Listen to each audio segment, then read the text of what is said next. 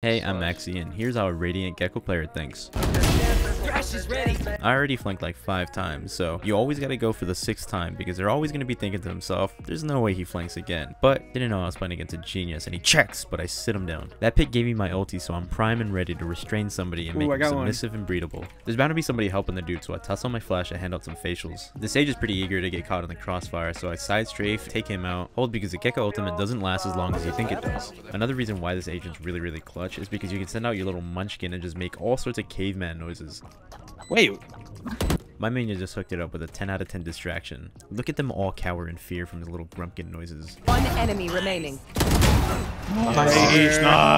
Yes, yo, you're gonna hit the fucking Tetris shit. Like, you see that shit? Like, I'm fucking going back. Y'all gotta leave a like for the little dude.